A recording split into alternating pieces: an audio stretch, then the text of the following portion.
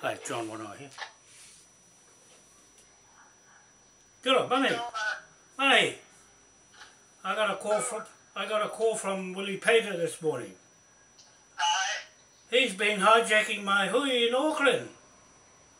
What? He said, he was telling me, you can have the top floor because the group's coming down from Ngāpuhi to take the bottom floor, and he said you can have it for Friday, and they're going to take it for Saturday. I said, hang on, I made arrangements for this, Marae. I don't want anybody else there. Yeah, I got upset with him, and I said to him, they're hijacking it. No good, this. Yeah, I had a feeling he has jumped on the other side. Yeah, he has jumped on the other side, and I said to him, well, put it this way, Willie, I'll have to cancel the whole bloody lot. You can have the bin in Marae, and I'll have it on another day, because you've come right across the top of me, and I'm not happy. And I said, you'll get nothing out of me, and nothing out of it. You're going to get nothing out of it. And then, holy hell, half an hour later, he rings me back and says, they changed their mind. They're going to leave it. I said, Willie, I arranged with Paula Hakaraya, and it's fixed in writing. I've got it in writing and confirmed. I said, how can you get somebody else, this Annette? He said to me to ring Annette because he's made arrangements with her with the marae. I said, hang on, I'll be told by who takes the bookings there. It's not Annette. Sure. And I said, no, I had an understanding and I've got it in writing from her, confirmed. And he came right across the top with another group coming down from up north to go on and take the marae. Oh man, I'm not happy about that guy because he's... No, don't bother coming up much. He's hijacking everything. He's hijacking everything. I'll tell Bundy I'm not coming up now because I got upset over what he just told me this morning. He says, he's got the marae for the other group and they need it for Saturday. I said, and so I rang Paula Hakaraya, and I said to her, look, can you tell me what's going on?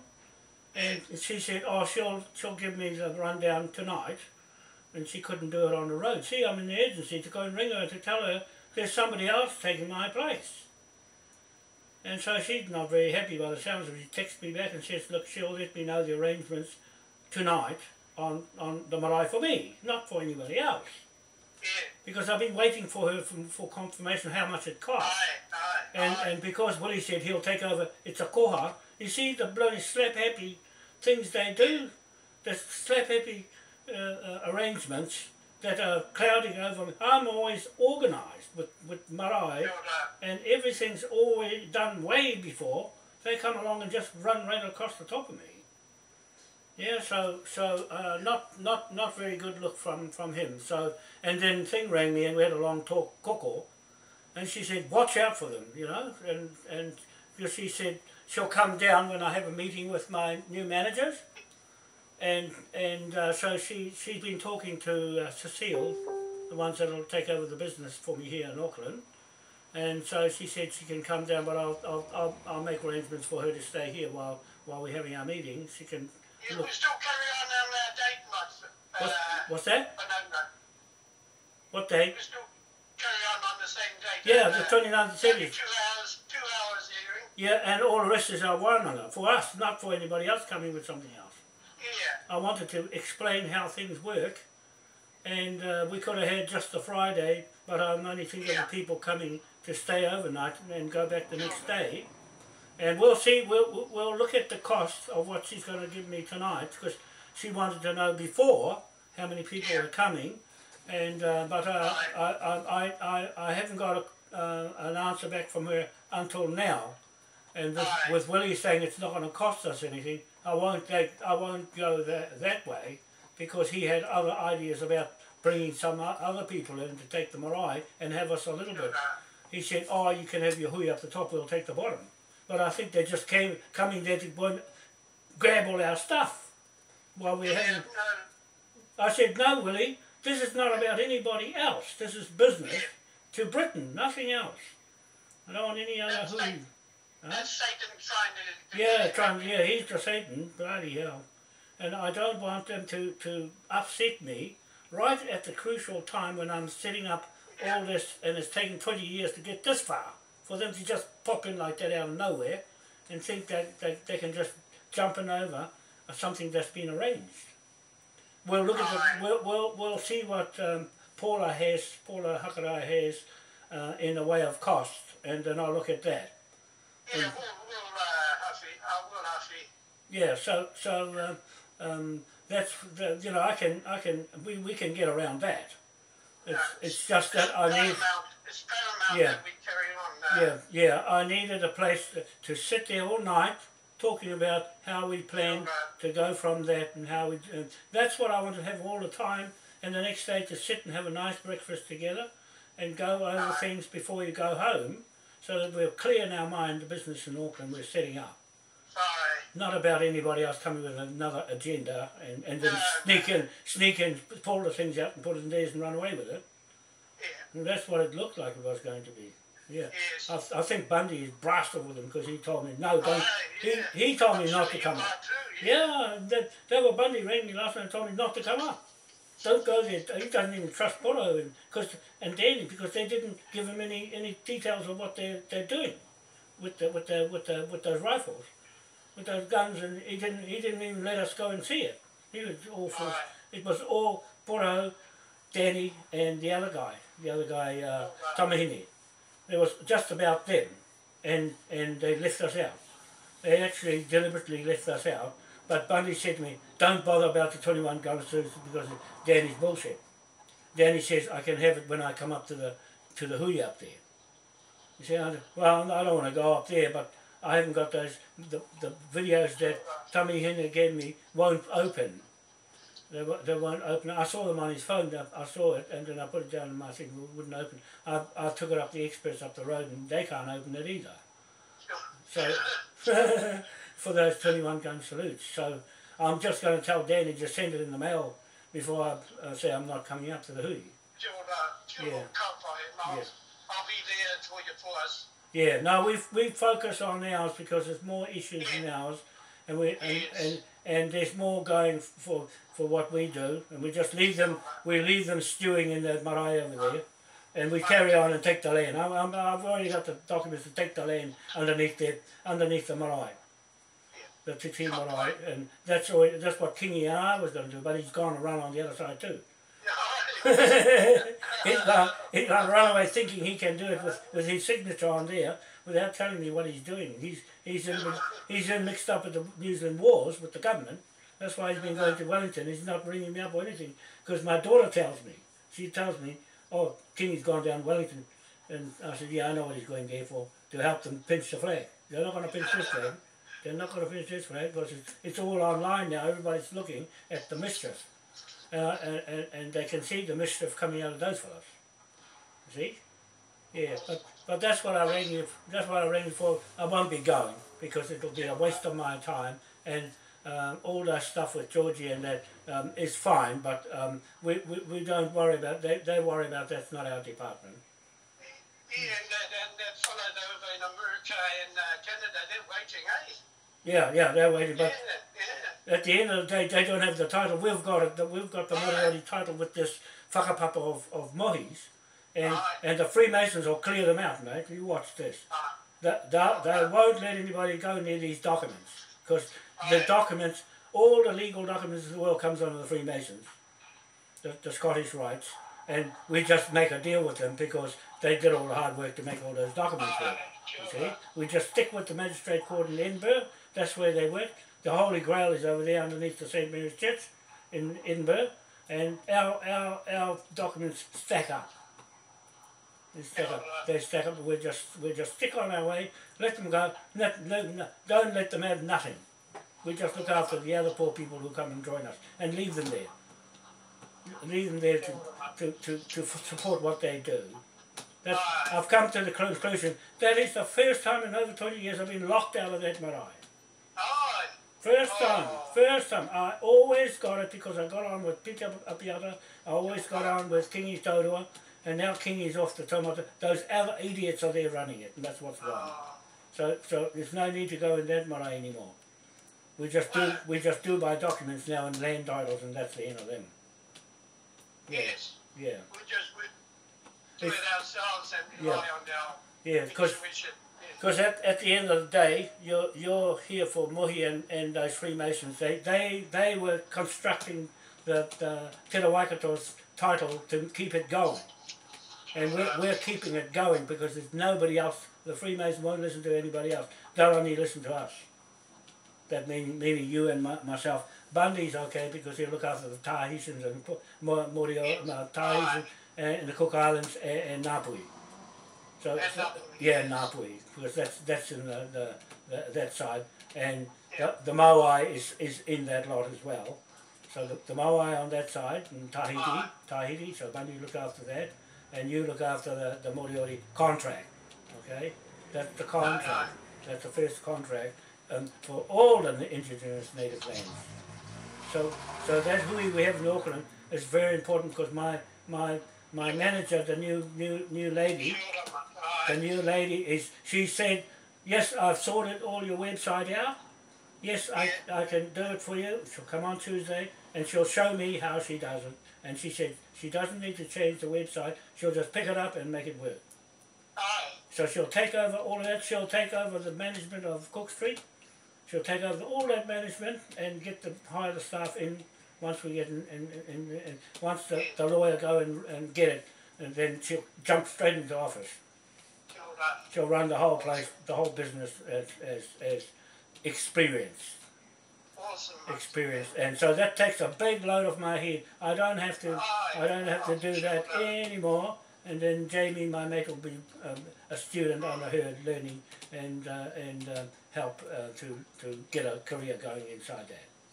Yep, she can hire and fire all the staff after that, and the wages, and the salaries, and everything.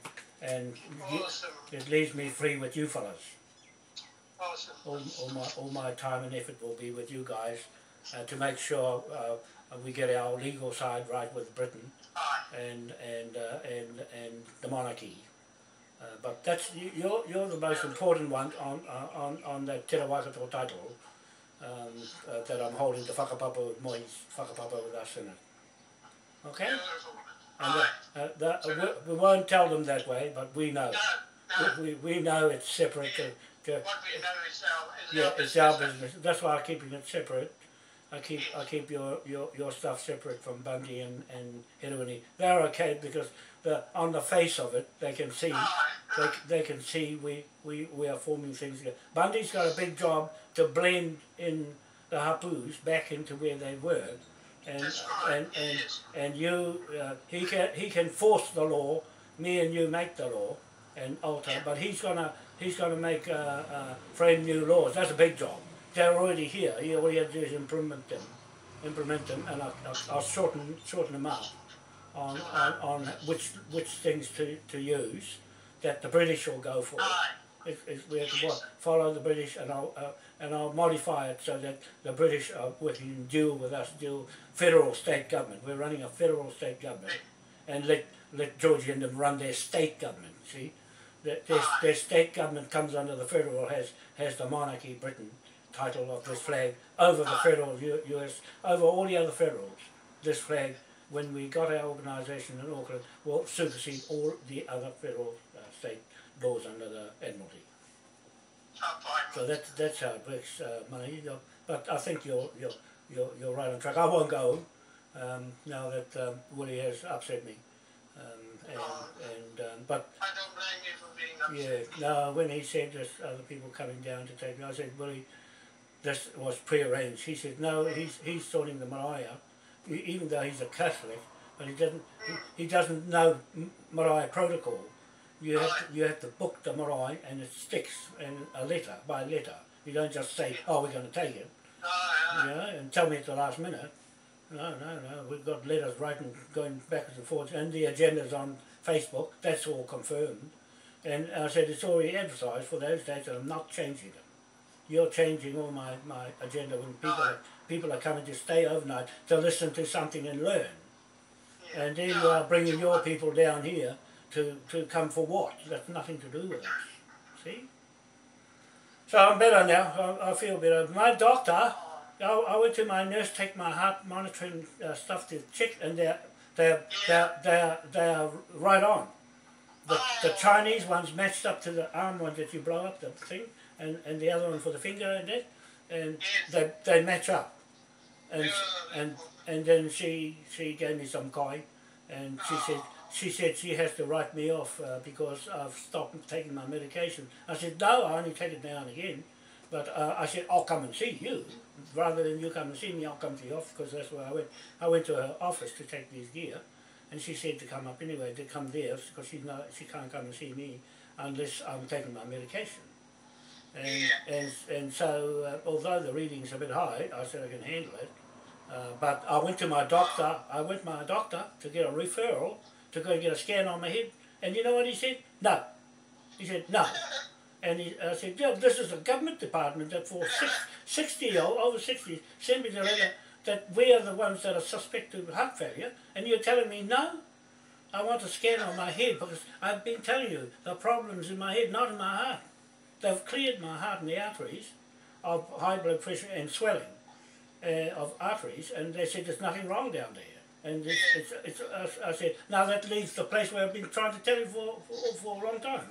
And you tell me, no, what do I get for my $17 come to see you? What do I get for my $17? He said, well, here, I'll write your medication. I said, I've been doing pretty well with that. I'd rather die by myself than you die, make me die with that stuff. See? Yeah? So I said, you know, you've been feeding me with this stuff, it's no better. The problem is still there with high blood pressure over here. This is where it is, not down there. You were going to put a stent in me, you was going to put a monitor, a heart pacemaker in me, and there's nothing wrong there. It just proves they're liars. They're lying and make me take pills to make me sick. Yes, yes. Yeah, so I got to take the letter back from the place in New Lynn where I went to have a total scan on the stomach, and they send you a letter. You should have got a letter to have a free test of your heart and arteries to see that, make sure they're not swelling, and I'll take that letter to them and get. Yeah, I'll take the letter so I can get a referral to go and get a scan on my head, and I'll find the problem straight away. That's what the Matakite said. Koko. She said, oh, you got some mice in there. So I tell my nurse, oh, there's some mice in there. I said, can you tell the doctor I want some medication for mice? And the mice in there. So I'll take the letter up and see if I can get a referral. Otherwise, you know, I'll just carry on the way I am and keep an eye on my heart. But it's okay. It's okay. I'll just have the button off. But that's all my money. I won't be going up. I'll carry on because I've got enough to do. I've got plenty to do. I've got my mate in America sending me all more stuff on where the gold is and everything. Daryl Payne, his site went off and I got worried. I thought they might have captured him, but he's okay. He's back on again. I see you there online. Well, you'll see everything rattling out on Facebook now. So it's got an audience watching something quite true come out, and these fellows will be left with the egg on their face before long for locking us out of the Marae. But there are people in Canada, they're all waiting for us to see Cook Street, and I'm pretty confident that we'll end up with it and go from there. But it's pre-planned, everything's in place, we don't have anything to worry about. They're the ones that'll be worried. Okay? Can you do me a favour if you see Gerard or Jimmy? Yeah? Tell him there's hearing court, magistrate court had me on it to Ngawaka. Tell him to give me a ring or... Oh yeah, I know where he lives, so I'll go around there. Yeah, I've got no car. Eh? He'll come with his raw food. Yeah, Or yeah. a few of them. Yeah. Oh no, he'll be handy because he's got the brain to do all that stuff and keep them in line. So he's in the financial game, so he knows how that works and funding and all of that. But he's good at what he does. What did you want him to do? Yeah, no, to give me a ring or invite him to our hearing, to Ngawaka. Yeah, I will. I'll get in touch with him because I've got his emails and everything here, and I'll get him to call you, and if he can call me and write to me then we'll go from there. I know he'll be alright. He'll be right on.